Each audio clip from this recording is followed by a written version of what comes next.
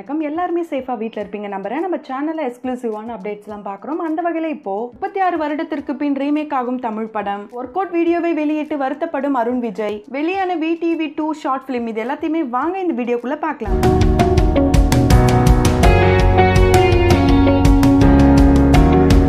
வெற்றிமாறன் அவர்களுடைய இயக்கத்துல தனுஷ் அவர்களுடைய வெறித்தனமான நடிப்புல வெளியான படம் தான் அசுரன். இந்த படத்துக்கு வசூல் ரீதியாகவும் சரி, விமர்சன ரீதியாகவும் சரி நல்ல வரவேற்பு கிடைச்சது. இந்த படத்துல தனுஷ் அவர்களுக்கு பேர் பண்ணவங்க மஞ்சு வாரியர் என்ற விஷயம் நமக்கு தெரியும். அவங்க மலையாள லேடி சூப்பர் ஸ்டார்னு கூட சொல்லுவாங்க. இந்த குவாரண்டைன்ல நிறைய பிரபலங்கள் சமைக்கிறது, ஆடல், பாடல், ஒர்க் அவுட் வீடியோ, இது போல நிறைய வீடியோஸை ஷேர் பண்ணிட்டு வராங்க. அந்த வரிசையில இப்போ மஞ்சு வாரியர் அவர்கள் வீணை வாசிக்கிறாங்க.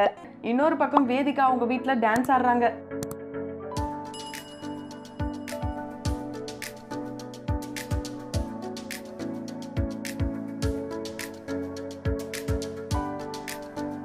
இவங்க ரெண்டு பேரை தொடர்ந்து ஒரு பழைய ஒர்க் அவுட் வீடியோவை ஷேர் பண்ணது மட்டும் இல்லாம மிஸ் திஸ் அப்படின்ட்டு ரொம்பவே வருத்தப்பட்டு பேசியிருக்காரு அருண் விஜய் அவர்கள்.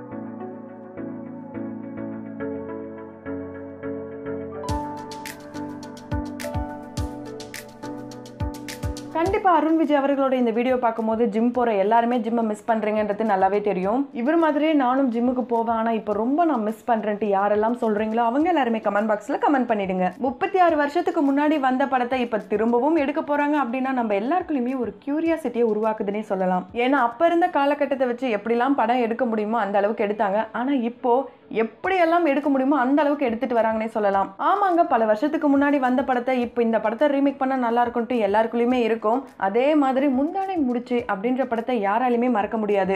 1983 கே பாக்யராஜ் அவர்கள் இயக்கி நடிச்ச படம் தான் முந்தானை முடிச்சு. இப்போ நிறைய படங்கள் லவ்வுக்கு அப்புறம் லைஃப் இருக்குன்றத உணர்த்துற வகையில படங்கள் எடுக்கிறாங்க.